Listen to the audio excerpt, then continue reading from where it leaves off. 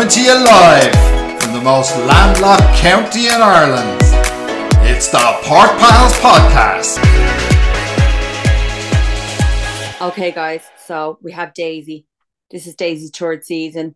Usually in previous seasons we have seen her just be so calm and just great at her job. She normally gives zero fucks. She has a laugh. She does what she needs to do. And this season, she looks to be a little bit under pressure.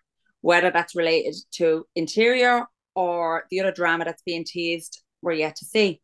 Anyway, she's Irish. I'm Irish. So I am always going to root for our Daisy. Let's just see how it pans out.